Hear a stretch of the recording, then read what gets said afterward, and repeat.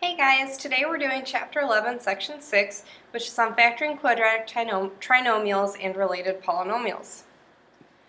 So whenever you have some sort of quadratic polynomial, you can always find the zeros or roots using the quadratic formula. So remember the quadratic formula is negative b plus or minus radical b squared minus 4ac over 2a.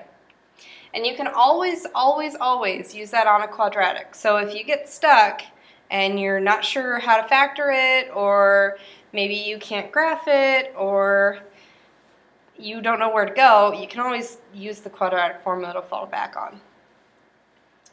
So remember that when you're using the quadratic formula, a, b, and c are the coefficients of your terms in standard form. So a is the coefficient of your x squared term, b is the coefficient of your x term, and c is your constant. So let's just do an example of this. Let's factor x squared plus x minus 2162. And we're going to do this using the quadratic formula.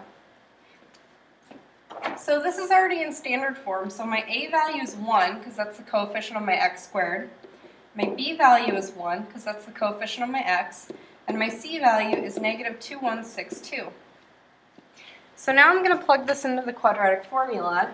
And I'm going to say negative b plus or minus radical b squared minus 4 times a times c over 2a.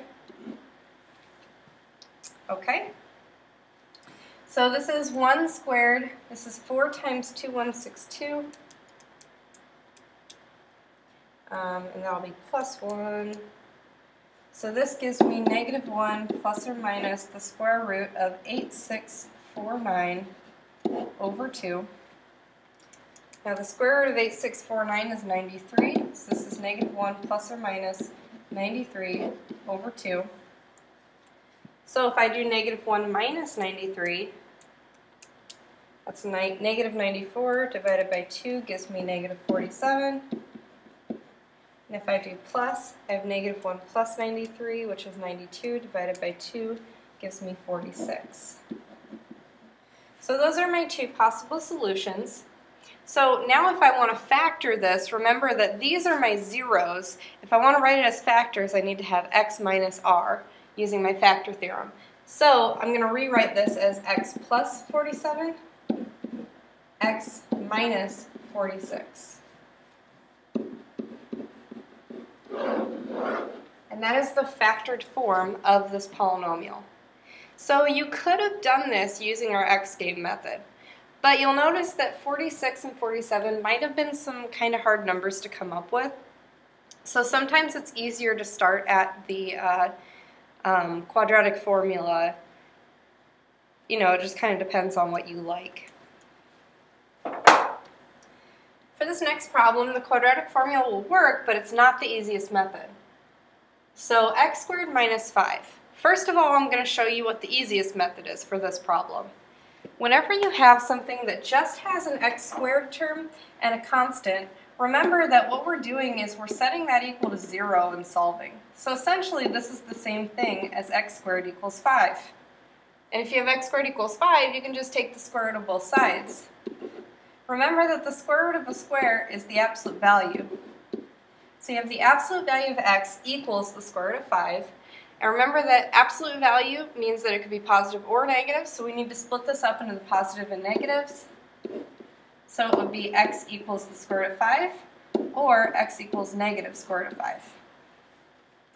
So that means that if I'm going to factor this and rewrite this as factors, which by the way, for a problem like this, you cannot do using our x-game.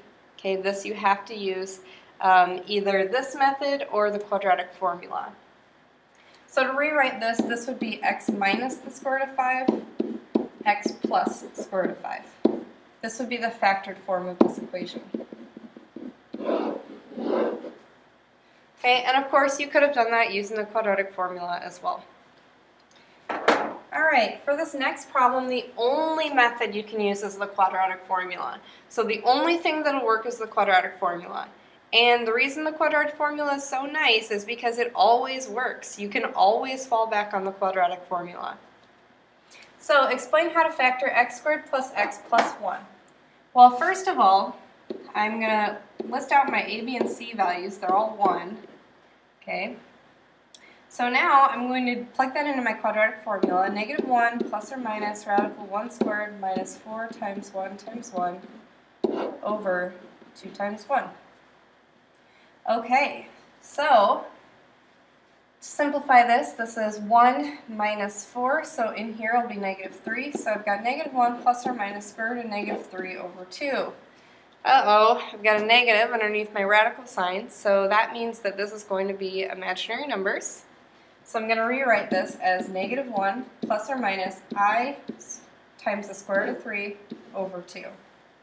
Okay, these are my roots. So my roots are negative 1/2 plus I square root of 3 over 2 and negative 1/2 minus I square root of 3 over 2. So explain how to factor this. Well, I would just find the zeros and then rewrite them as factors. And I know this is going to look really nasty, but this is how you actually write it. So remember that you want to write this as x minus r, where r is your 0. So this is going to be x minus negative 1/2 plus I square root of 3 over 2.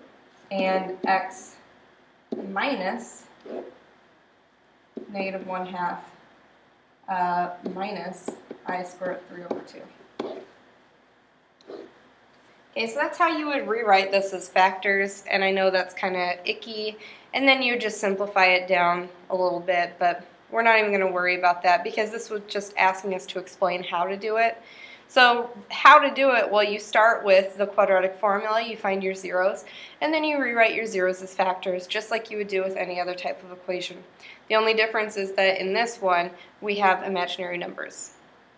All right, that is everything for section 6.